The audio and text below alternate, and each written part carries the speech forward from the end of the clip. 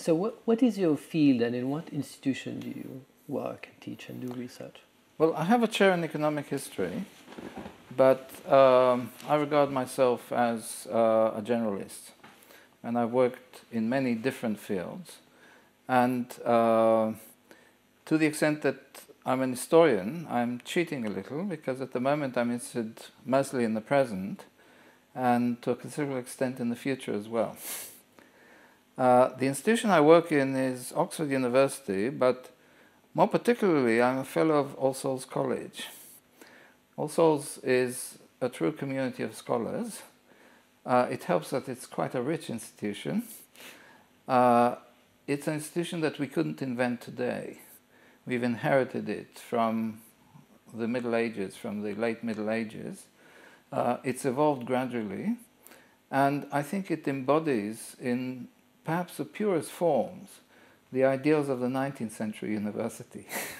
So complete Lehrfreiheit, complete freedom of teaching and complete freedom of research in an atmosphere of collegiality and material abundance. What more could you ask for? I think that as soon as one describes it, one realizes how different it is from the rest of the academic world. And when you started, what were your expectations about your field, about the university itself? And I was educated. I took my first degree in Jerusalem. The University of Jerusalem, at the time, the departments that I studied in, although the teaching was in Hebrew, the atmosphere was that of Germany before the First World War. So there's a general atmosphere of broad cultural building and so on. And I've always held on to this as an ideal of education and teaching, although sometimes that has not been easy.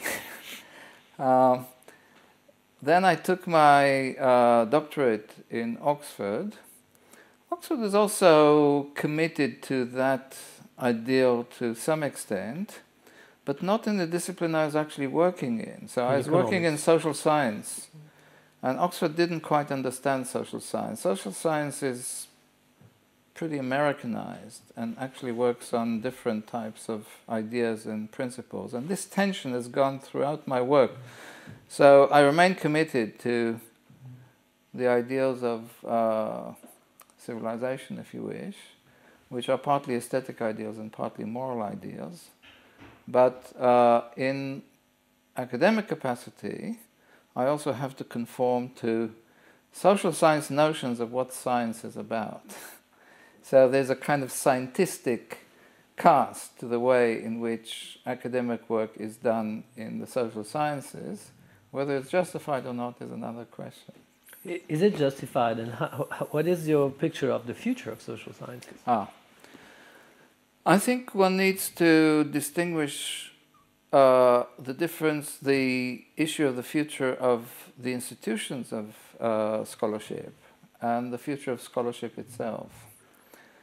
I think that, like most social institutions, higher education is falling under the sway of market doctrines and its substitute in the public sector, which is known as the new public management. This is an attempt to simulate mostly what are the supposed incentives of market systems, apply them to higher education in the name of greater efficiency, or actually, the people who apply them don't really know why they apply them.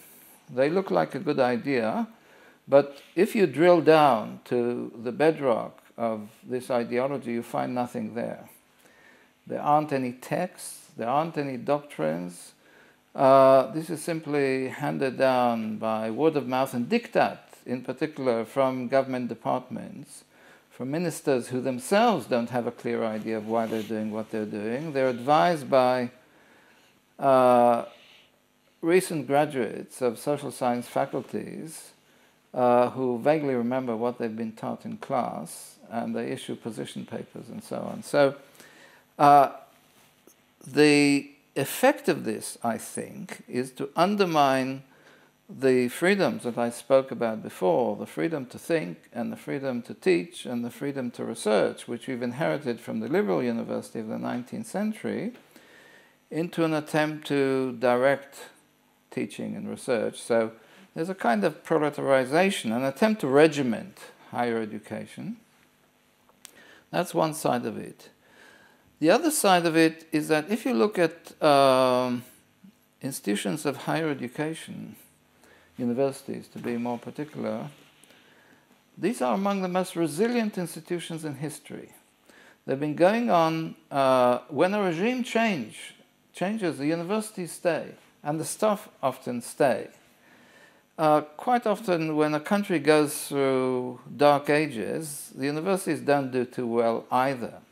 But even in places like the Soviet Union, I don't want to talk about Nazi Germany, although Nazi Germany had Heidegger. I don't know what we should think of Heidegger. But even in places like the Soviet Union, where universities were quite strictly controlled and regulated, they generated quite a lot of genuine scholarship and science. So in that respect, I think that the future of the institutions of higher education have a future regardless of the doctrines that govern them, because the one thing that the bureaucrats and the apparatchiks cannot do is to follow you into the classroom and into the study, just because that's the mode of production. That might change, but so long as knowledge is produced in that way and transmitted in that way, there's a core level of autonomy which is maintained. On the other hand, I think that a career in scholarship is going to be less attractive in the Anglo-Saxon world than it was in the last 30, 40, 50 years. But I also think that other things are going to be less attractive, not only for the universities. I think that the prospect for most prosperous countries today is not a good one. What form this will take? I actually think that the new public management, the marketization doctrines are bad science. If they're intended as a form of an attempt to understand reality, I think they're bad science. If they're means of control, I don't think they're terribly effective, except in a negative way, in a destructive way. If you actually want to weaken higher education, if you want to weaken scholarship, which is a public policy in some countries, you know, in the United States, in Israel, these are two countries I know, there's a view that it's called elitism, that scholars have perhaps enjoyed too much of a good thing, and maybe they should be put back in their place. So I think that is also not really thought through. I don't think that there's any clear design there, except for quite a, I should call it primitive, quest by big money to assert its control over society, and one can see this as an expression of it. And what is the best curriculum for the future? What would be an ideal scenario for the university of the late 21st century? Ideal for what? What is the purpose? You know, a university serves a variety of purposes. It serves a training purpose for the elites and increasingly for the middle level workers of society. It imparts a variety of necessary skills. It develops technologies. There's a whole range of functions of that kind which are currently focused on the university. Actually, let me step back a bit. There's an interesting question. I said the power of money. One of the things that's been happening in the last 30 or 40 years is that capitalism in the West has been less and less productive. For reasons that we don't need to go into. And so there's a quest, it's called a quest for yield. It's a quest by, if you have money, it needs to keep producing. So there's a quest to keep the revenues flowing. And one way of doing this has been to extend market provision into the public services, because that provides guaranteed flows of revenue. So an idea which is beginning to gain ground is that maybe we can privatize the universities. That could succeed, you know. I think bad things can happen and good things can be destroyed. So I wouldn't rule those things out. The only thing I can say is that they are not progressive, they are destructive. Societies go in cycles, or can go in cycles, and that societies can shoot themselves in the foot, and that the forces of bad, and when I say bad, what I refer to is the prospects for the ordinary person. So forces that are bad can actually take over. And I think that privatization movement into higher education is a force of that kind. So that could happen. That's quite an extreme scenario. On the whole, I think it's not easy to make a profit in that area. In general, the public services are difficult to privatize because there's an issue of the credibility of the product.